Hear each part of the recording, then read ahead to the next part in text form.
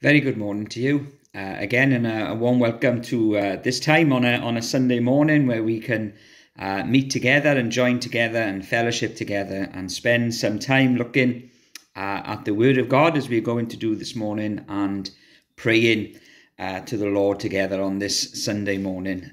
So very warm welcome, and it's good to see you all. Good to be with you all this first Sunday in March, the beginning of spring. As we look once again, as we continue to look really at the opening few verses of 1 John and chapter 1, as we've been looking at over these last couple of weeks. We've been looking at the person of Jesus. We've been looking at his divine nature, and we are looking specifically over these last couple of weeks at his humanity, the humanity of Jesus. And we're going to read those opening verses to start us off this morning, again from the book of John, or the first epistle of John and chapter 1. Let's read them together to remind us of what we've looked at and to see where we are this morning. 1 John and chapter 1 and verse 1 says this: "That which was from the beginning, which we have heard, which we have seen with our eyes, which we have looked upon and our hands have handled concerning the word of life. The life was manifested, and we have seen and bear witness and declare to you that eternal life which was with the Father and was manifested to us. That which we have seen and heard we declare to you, that you also may have fellowship with us.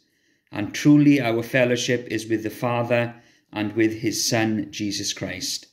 And these things we write to you, that your joy may be full."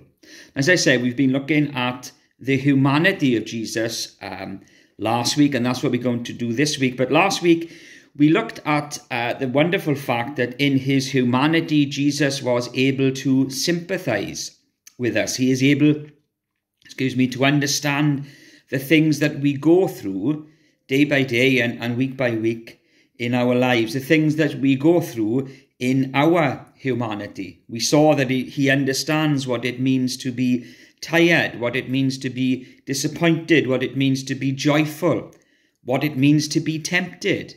We spent a little bit of time looking at that last week, didn't we? We looked at that verse from Hebrews last week, which says, "For we do not have a high priest who cannot sympathize with our weakness, but was in all points tempted as we are, yet without sin." In all points, says the word of God, says the writer to the Hebrews, in all ways tempted as we are. And so he is able to understand the things that we go through. He is able to sympathize and to empathize with us in the struggles of life.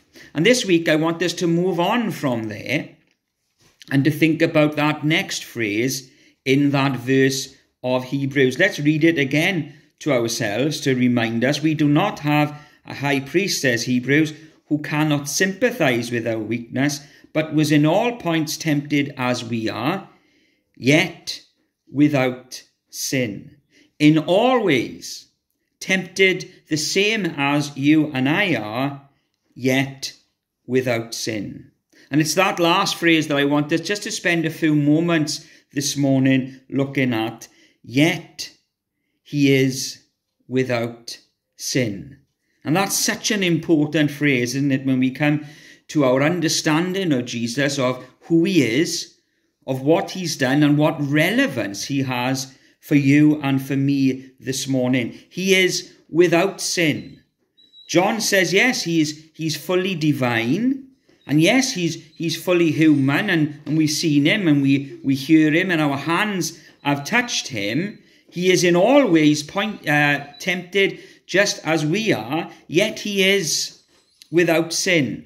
It's such an important thing for us to understand this morning. It's such an important thing for us to take in, that Jesus, as we see him, as we think of him, as we worship him this morning, was sinless through his life.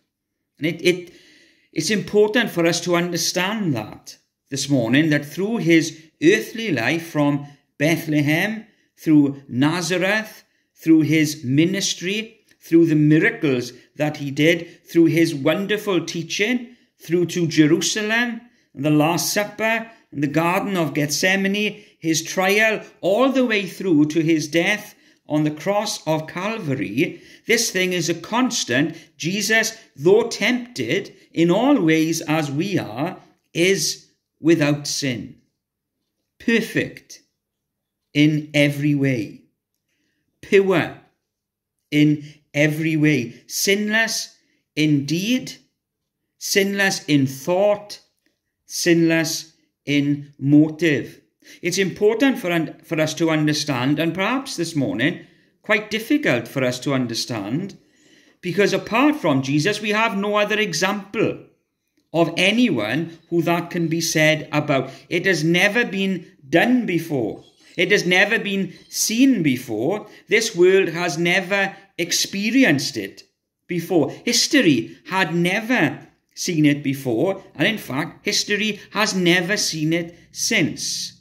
Jesus stands unique in all of human history, in all of creation, as someone who is totally sinless. And so it's a special event. Going further than that this morning, it's a unique event in all of creation, in all of human history. For the first time ever, a sinless person walks in the world. A sinless person is part of humanity. Adam and Eve, as we think about them this morning, they were the closest that we ever came to it before Christ. There was a time, the Bible will tell us, that Adam walked in sinless perfection before God, created in the image of God, yet tragically, as we read in the book of Genesis, unable to sustain that. Created in the image of God, walking sinless before God, but unable to sustain that, because when temptation came, Adam and Eve fell into sin. The Bible is clear that everyone after that has been born in sin and lived in sin, has been a sinner due to their birth and due to their nature and due to their practice. And that's how it was from Adam right up until the time of Jesus. And here is Jesus as we read about him this morning. Jesus, who is tempted in every way just as we are. Jesus, who is tempted in every way just as Adam was, exactly the same as you and me. And yet this last phrase separates him out from the rest of humanity, from the rest of creation. He is tempted in all ways, says Hebrews, yet he is without sin. Yet he maintains this walk of sinlessness in the world. If we look a little bit further into the life of Christ this morning, we will realize that that purity of Jesus is confirmed twice in his life. Once by the human race that he is a part of. Once by humanity who live with him. If you look into the gospel stories, you read of a time when Pilate, the Roman procurator, is given, the Bible says, authority by God to stand as judge over Jesus. That authority doesn't come from anyone else, it comes from God. And so Pilate stands in this very special place. He stands as judge over Jesus himself. And as you read the quite long and detailed story of the encounter between Jesus and Pilate, it's an uncomfortable one. And Pilate remains uncomfortable through it all. But Pilate speaks with him. Pilate questions him.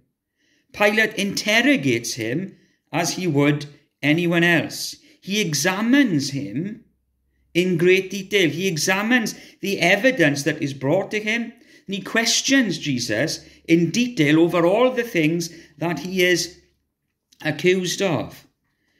At the end of the trial, as Pilate has gone back and forth and agonized in his heart and in his spirit about what to do at the end of that trial, Pilate brings Jesus out to the people of Jerusalem, and he addresses the people of Jerusalem, and he tells them that he's going to have Jesus flogged, punished, that he's going to hand Jesus over to be crucified because of their will, because of the hardness of the hearts of Jerusalem. But then he makes it clear to the crowd what his thoughts are, what his verdict is. And he says these words to the people of Jerusalem. Behold, he says, I am bringing him out to you, that you may know that I find no fault in him. Pilate, who had condemned Jesus to death, who had passed a sentence of crucifixion over him, yet he wants the crowd to know. He wants humanity to know. He wants anyone who is listening to him to know, look, I'm bringing him out to you, and I want you to know for certain that I find no fault in him. The sinlessness of Christ, the purity of Christ, it's confirmed by the humanity that he is a part of. It's confirmed by Pilate in the gospel stories. Then secondly, the sinlessness of Christ is confirmed by an even higher authority than Pilate. When Jesus is baptized by John in the River Jordan, an incredible thing happens. You can read it in the Gospels. I've chosen Matthew this morning to have a look at. But this is what happens in Matthew's account of the baptism of Jesus by John in the River Jordan. Matthew says this, when he had been baptized, Jesus came up immediately from the water, and behold, the heavens were opened to him, and he saw the Spirit of God descending like a dove, and alighting upon him. And suddenly a voice came from heaven, saying, This is my beloved Son, in whom I am well pleased. The sinlessness of Jesus is confirmed through humanity. It's confirmed through Pilate, the Roman procurator, the judge. And yet it's confirmed by this so greater authority. This is God now, confirming the sinlessness of his Son. Pilate was good at what he did, I'm sure. Pilate left no stone unturned. Pilate dug and dug and dug to see what the reality, the truth of any situation was. But God takes it to a whole new level. God, who the Bible would declare as the one who is all-seeing and all-knowing, who understands everything, God from whom nothing is hidden, God who has the highest of standards. Yet God uniquely here in the life of Jesus pronounces him as perfectly pleasing. God confirming the sinlessness of Jesus, his Son. It had never happened before, and it never happened again. God, who looks at a member of humanity, a member of the human race, looks at him in every way, sees and understands everything from his life, his deeds, his thoughts, his motives, and yet declares him, pronounces him as perfectly pleasing. It's a unique event in all of human history, never to be repeated. Jesus standing in his own strength and his own humanity, and yet sinless. Sinless in the eyes of the human race that he was a part of, sinless in the eyes of Pilate, sinless in the eyes of God. Tempted in all ways, says Hebrews, yet without sin. Tempted in all ways as we are, yet without sin. You know, and that statement that Jesus is tempted and yet is without sin, it only makes sense when viewed in the knowledge of the humanity of Jesus. It only makes sense when we realize that here is Jesus the man, a member of humanity, in the same way that you and I are. If we were to view him this morning in his divinity, in his deity, then we would think, of course, he is sinless. To say he is sinless is to say nothing special, because God is the very definition of sinlessness. God is the very definition of holiness, of separation from sin. Isaiah chapter 6 tells us this, and it's an encounter between God and humanity. This is what Isaiah says in chapter 6 of his book. He says in verse 1, "In the year that King Uzziah died, I saw the Lord sitting upon a throne, high and lifted up, and the train of his robe filled the temple. Above him stood the seraphim, each had 6 wings. With 2 he covered his face, and with 2 he covered his feet, and with 2 he flew. And one called to another, saying, Holy, holy, holy is the Lord of hosts. The whole earth is filled with his glory. And the foundation of the threshold shook at the voice of him who called. And the house was filled with smoke. And I said, Woe is me, for I am lost. For I am a man of unclean lips, and I dwell in the midst of a people of unclean lips. And my eyes have seen the King, the Lord of hosts." You know, that is God, separate from sin, separate from sinners, holy, holy, holy. That's God. And if we view Jesus in his deity and in his divinity, well, of course he's sinless. Of course he's pure. Of course he's holy. We would be saying nothing special then, or nothing relevant then. Yet Jesus remains sinless in his humanity. Jesus is holy in his humanity. Remember those words from John saying, "We have heard him. We have seen him with our own eyes. We have looked upon him. Our hands have handled him." And so this morning, as we look at this verse, we realize that Christ, that Jesus, is sinless in his humanity. And so he stands at the end of this verse in 1 John and chapter 1 as the unique representative of sinless humanity. There's him and only him. Only he stands in this position of being human as we are, tempted in all ways as we are, yet without sin. Only Christ can that be said of.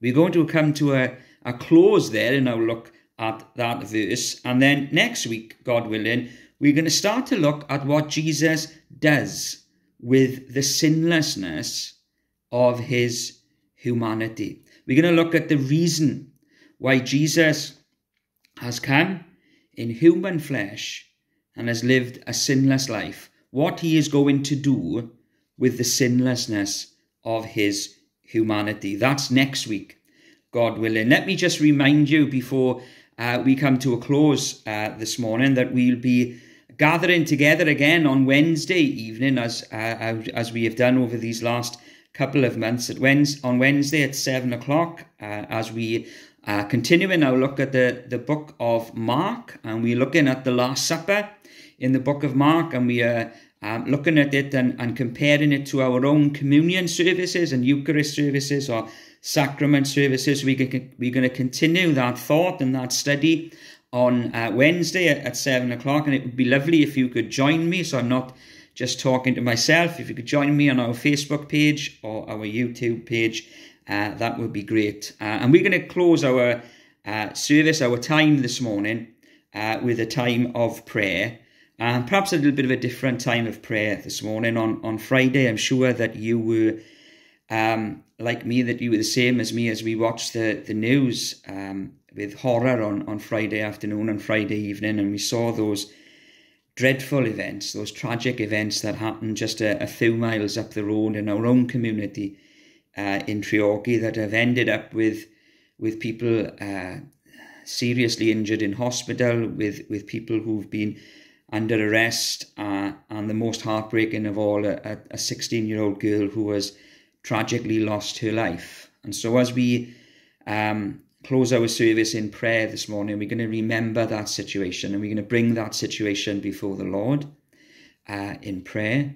We're going to ask him to undertake and to help in the helplessness of that situation. We're going to ask him to be with that grieving family and to be everything that they stand in need of as we close our service this morning in prayer. Let's pray together, shall we?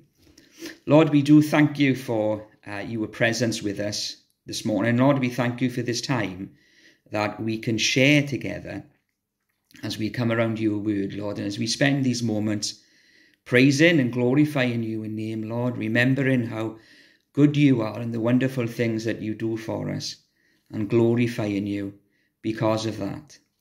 Lord, we think of those events, Lord, that we have seen in our own community over these last couple of days. Lord, and they've been difficult to hear. It's been terrible to hear. Lord, and it's difficult really to know what to ask this morning. Lord, but what we can do is we can put that situation into your hands. Lord, there is nothing that is too difficult for you. And I pray, Lord, that you would undertake. And I pray, Lord, that you would enter in to that dreadful situation. Lord, we can only imagine the things that family is going through. And we pray, Lord, that you would be the God of all comfort, even to them.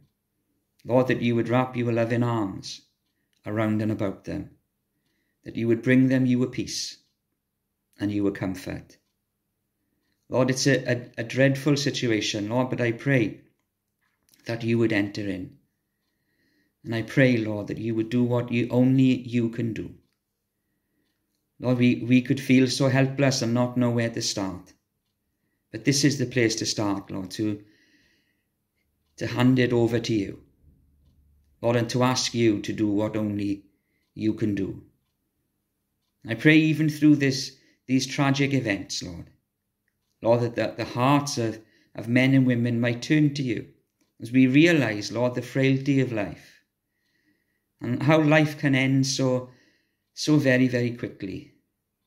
Lord, that in the midst of all that, we might turn to you, the God who would give us eternal life through faith and trust in your dear Son. Lord, we thank you for the things that we've seen and heard of Jesus as we've read your word this morning.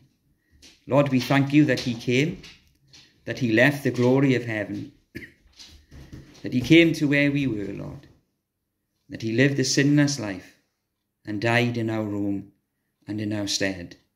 We thank you, Lord, that there is salvation through no other save the name of Jesus.